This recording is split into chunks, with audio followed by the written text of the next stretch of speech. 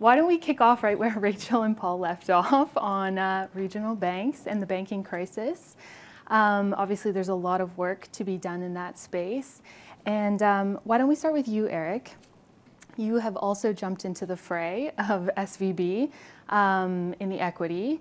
So can you tell us a little bit about where and when you choose to jump in and how you think about these situations? Sure. Bank restructurings are unique for a variety of reasons. And so just zooming out for a second, in any corporate restructuring, when we evaluate if and where to be in the capital structure, optionality and the duration or presumed duration of the bankruptcy is a big factor because a lot can change over a year, 2 years. Right, or decades. In some cases, right. And banks are different, right, because you get crystallized, if the bank is seized at a moment in time, and you kind of get what you get. And if you liquidate any financial institution, you're probably not going to love the outcome. And so, answering your last question first, it generally doesn't pay to be early in these things because there's a couple really sort of new and interesting dynamics. The first is, the move in the equity price of the bank in and of itself, whether it's because of a rumor, a short, whatever the reason is, that can drive deposit outflow now, which can result in a bank insolvency. And so, predicting that is incredibly difficult. So there's a difference between buying debt at the bank level or at a holding company level, like in Silicon Valley Bank, where you might have other assets and kind of other recourse. So they're not all created equal, but the very long answer to your question is late rather than early on these things. And so something like Silicon Valley Bank is interesting because there's a variety of assets. There's cash, there's an investment bank, there's a big venture portfolio, and well, there may be cash. Like there's a dispute over that, and then there's a giant tax asset, and so you can come up with a range of values from $1 to $7+ billion on $7 billion and change of debt. There's interesting optionality there. So yeah, we do own some equity. We are in other parts of the capital structure as well. Right. So okay, I want to go to Randy now because Marathon very quickly made $30 million in Credit Suisse bonds in the first few days before the takeover. So what are you seeing now, though? Obviously, there was an opportunity then. But... And that investment was pretty unique, and it was. And I've done a number of banking workouts in my career, and I mean, a lot of times in the banking investing, they seem overly complicated, and there's tons of boxes and tons of entities you got to work your way through. But in that situation, I mean, it was pretty simple. We zeroed in on one entity that had pretty much all cash on its balance sheet. So it had something like $80 billion between cash and short-term government securities. So it wasn't the type of paper that blew up SIVB. These were short-dated government bonds, so there wasn't any interest rate risk in them, and cash. So we weren't taking a lot of credit risk, and there was like $16 billion of bonds, and they were coming out at 80 cents on the dollar for debt that was due. Literally, we were buying bonds due in 45 days at 20-cent discounts to par on something that we saw very little risk in. So that's what we did there. We zeroed in on that, but I think there's going to be a lot more opportunity to come out of this banking crisis. I mean, the regional banks, and Paul hit on a lot of this, and we've obviously, I mean, everyone in our business is studying this stuff right now.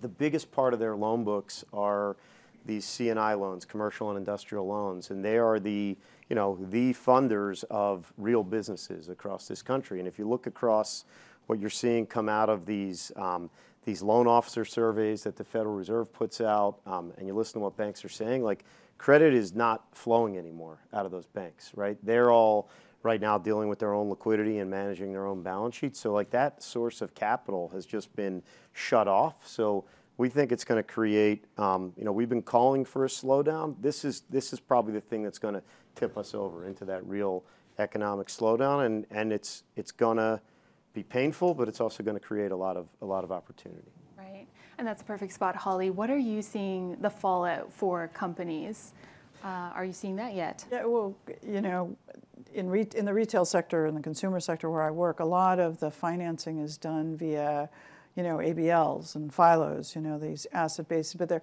they're large, they're syndicated facilities, and when you get beyond the agent and the first 2 or 3 big participants, B of A, Wells, JP Morgan, what you see are regional and smaller banks are the people that take up the syndication. So if they pull back from that market, that'll mean that people who do new loans in the sectors in which I work they're going to have to be prepared to hold the paper. And that will have, I think, a chilling effect on a lot of this because they've only got, so much capacity to make and hold that paper. Yeah. Let's talk about the consumer a little bit. Obviously, everyone's looking at their budgets, personally, professionally. How's the consumer holding up? And let's go to Randy for this. And I think to me, one of the things that I've been surprised by so far is how resilient the consumer's been. I mean, the consumer spending has been really strong, despite the big move in rates. But I think you're starting to see. I mean, we track a lot of data at our firm, and we're starting to see the cracks. So we're seeing delinquency rates on subprime car loans. They had been trending like 6 to 7% pre-COVID. I think they got as low as maybe 2% when that cohort of consumers was flush with cash because of all the stimulus, and I think now we're back out at 7 to 8%. So you've seen, that segment of the economy is now starting to struggle, and I don't think that's a great indicator for where things are headed from the consumer perspective. Right. Holly, why don't we go back to you for a moment as a retail expert? Tell us a bit about what you're seeing in that space. And I think all the bigger retailers, particularly department stores, grocery, et cetera, are really, revising guidance down. They're looking at flat results, maybe a real negative when you factor in inflation. And they're taking into account that kind of issue. We are not seeing it in a large way in retail right now. But again, the places where you're going to see it, they're not going to be in the retailers that lead their sectors. It's going to be in the 2 or 3 that sit behind them. Right. Then I want to go to Eric. I was trying to think of a transition from consumer to Chinese property developers. But this is probably one of the riskiest distressed bets out there. And I know you're involved in several companies, but let's talk about China Evergrande as it's the biggest. So tell us a bit about that process and just where things stand. Yeah, maybe just a little high level for a second. So we started looking at the Chinese property space, right around when Evergrande defaulted back in, August of 21. Mm-hmm. We tend to gravitate towards large liquid dislocations. This is certainly that. And so directionally across kind of all the names, it's 150 billion plus of offshore paper that was either defaulting or near default. And so we took a look, and I guess there's like 2 parts to it, right? There's the value piece and then there's the process piece. And the value piece, I don't think was that big a leap of faith. I still don't think it is. The developer sort of universe is 25-30% of the Chinese economy, and so and home ownership is still the primary vehicle for wealth creation and savings in the country. And so, just believing that those 2 things kind of mattered at a high level and will continue to matter was, I think, all you sort of need to believe on that side of it. Maybe the harder part, and I was going to say getting the process. to your answer is a process part. And yeah. So it's one of those things you could diligence. Like there have been Chinese restructurings in the past, and the advisors and both financial and legal are large multinational advisory firms and law firms that we're all very familiar with. And so, getting comfortable with the process it also wasn't that hard. It's different, right? But there are rules, and so just sort of believing that the rules would be adhered to, I guess, was the leap of faith. So we were on the ad hoc in Evergrande, and have a specific investment in the scenery journey box within Evergrande. And I'd say a few things. Like there was a sense more externally than internally that it took a really long time for Evergrande to restructure. I mean, it was like barely more than a year. Like, for a company that's easily as complicated as Lehman, like how long did Lehman take? So that part was fine. The level of disclosure that we got was shockingly high. And What do you mean by that, shockingly high? Like, well, like, when you go to like a mechanic or a doctor or some things, I don't know anything about either of those, and they tell you there's a problem with your car or your body, you just kind of believe them. They could have told us that all of our real estate within our box was like on the bottom of the South China Sea, and I would have said, okay, like I guess we're worth zero. But they didn't. They took a team of 50 Deloitte accountants in there for many months, did a really in-depth project-by-project analysis, and came up with a debt sustainability model, that for us resulted in 129 cents of take-back paper. But it was really thoughtfully done. As you have been describing that, Eric, Randy, you smiled a little. What are you thinking as you're listening to this? No, I don't have any view on Chinese restructurings. I just thought his comment was funny about the mechanic and the doctor. Okay. Good one. Thank you. Yeah, but it's a big contrast, Erin, to those of us who lived through the restructuring cycle in Thailand, when everybody had gone through, thought they had made secured loans, and discovered that there was no legal structure there back at that time to even support the enforcement of the paper that they'd put out. To then see that China in a major restructuring is actually trying to do it right is very different than what we have seen in some of these other places. And so, like, why might that be?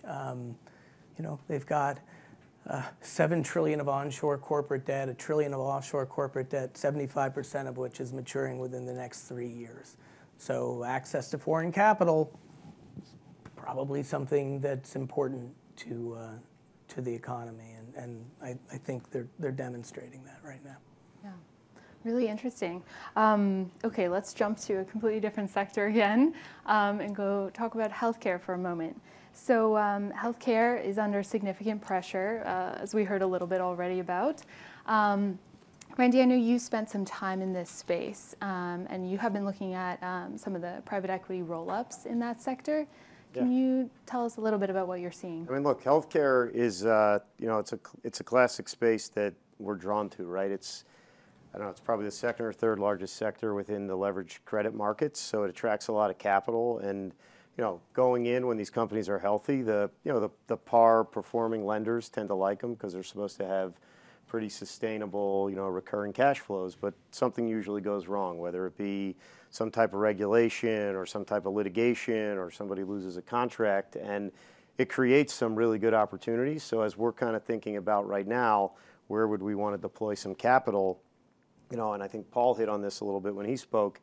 A lot of these healthcare companies, you read about it every day, there was at least major wage pressure and labor shortages. So from everything from hospitals to some of the service providers to physical therapy, there's been a shortage of labor, and that labor's been very expensive. And so one of the things that the Fed pumping the brakes on the economy will hopefully slow down the labor market and create a lot of slack there. So that'll create opportunity for these companies to staff up and bring their labor costs down. And they're good. These are good industries, right? They generally have good, favorable tailwinds because you've got an aging population, you've got a growing population, you've got some of the things we've invested in historically have benefited from.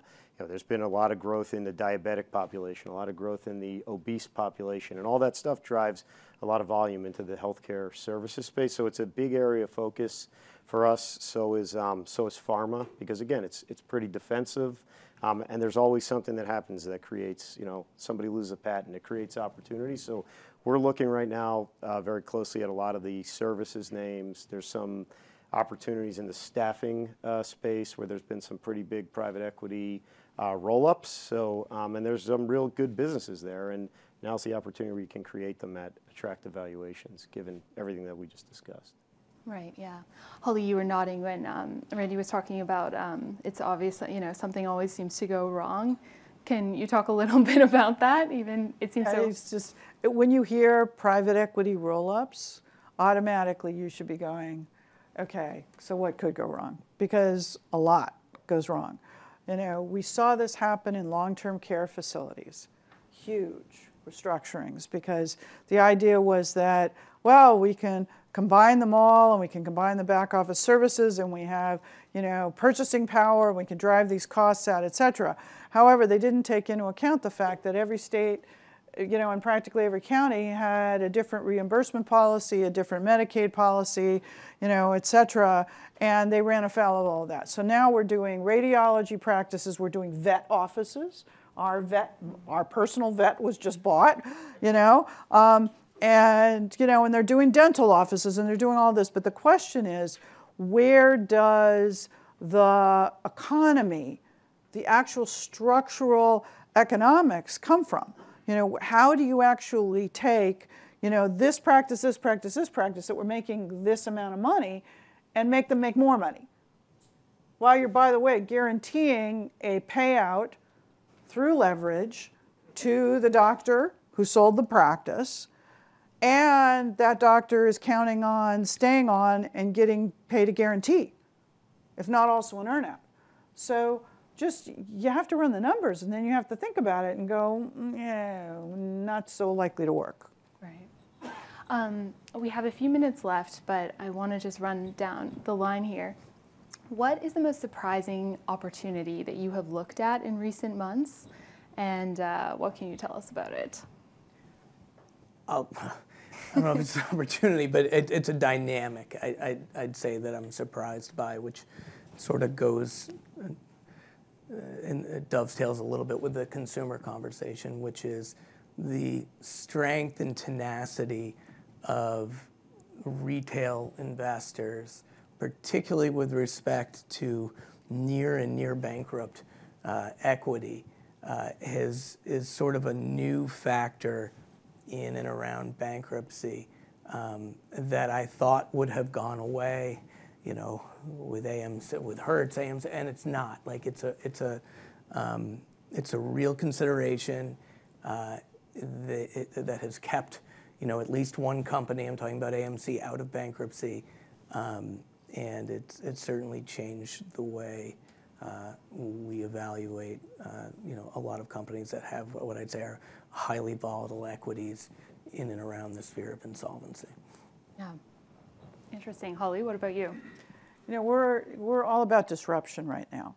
There are tons of disruptive forces going on in major segments of the economy that ultimately end up in the consumer's hands. And I can talk about retail all afternoon, but I'm not going to. I'm going to talk about automotive and talk about the EV phenomenon, and the fact that, first of all, we've seen all of these new EV companies, some of which are crashing and burning, et cetera. But the disruption that they create for the core automotive manufacturers, the OEMs, the dealership structures, all of those people are going to have to evolve how it is that they operate to take into account the fact that states are mandating. I mean, you've seen the California mandate with regard to cars, and how this is really moving at a very, very rapid pace, and it's going to cause substantial disruption in all sectors of the automotive industry, driven by both consumer design and regulation. Okay. And that's, I think, a very, very interesting space when you consider the outflows of that very disruptive force. Yeah. Thank you. I think what Randy. I'm probably the most surprised by is just the strength of the housing market as well. It kind of goes hand in hand with the consumer, but I mean, if you would have told me, I would have thought with mortgage rates moving probably 300, 400 basis points that home prices would have been under pressure, and they haven't really come off at all. Maybe home prices are down 5% or something in the last year, and I think that it's probably because there's a structural shortage of supply in that market, which that to me was a big surprise to see it. I would have thought housing would have been down a lot harder in this environment. Right. And then I do want to, we're talking about opportunities, of course, but sometimes it's about spotting the risks so you know what is a bad opportunity or vice versa. Eric, can we start with you? What do you think is a huge risk that's been often overlooked? I mean, I'm not going to get into single name shorts, but I do think in and around kind of retail and old brick and mortar retail specifically, there are one or two kind of large companies within our sphere that they're not going to default tomorrow, but it's sort of hard to imagine them earning their way back into a sustainable cap structure. And then I can turn to you. These are very difficult businesses to restructure at the end of the day and generally liquidate. So they're interesting shorts because a lot of the time you're even on the credit side you're playing for zero. Holly, what about you? A big risk that's overlooked? Consumer products and brands. We've had all sorts of, again, disruption in companies buying brands, rolling them up. Again, roll up. That should be a warning. Anybody hears the term roll up in any kind of strategy, you should take a hard look. But in general, what is the value of a brand in today's economy with today's consumer? Is it really have the kind of value that it had before? There's going to be, there's super competitive pressure among many of the consumer brands. That doesn't bode well for margins. It doesn't bode well for earnings. And in a down economy, as the consumer, trades to house brands, I think you're going to see a lot of displacement in those segments. Right.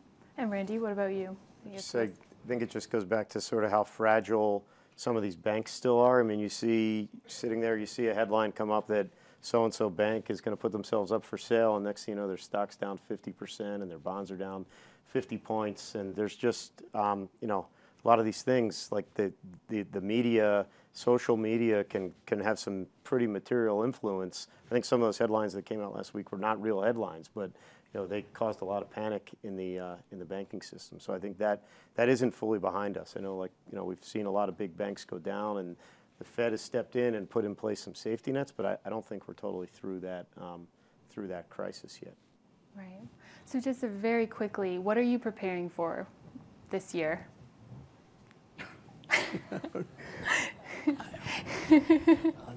Just you can say one word. What are you preparing for? A wave of distress? A quiet lull? We take it as it comes. I mean, I've stopped trying to predict things a long time ago. We really just sort of play the opportunity set that's in front of us. Holly, what about you? Things. For the next few months, unfortunately, I'm liquidating a beloved major retailer that probably shouldn't be being liquidated. But after that, I think there's going to be more of the same. Mm-hmm.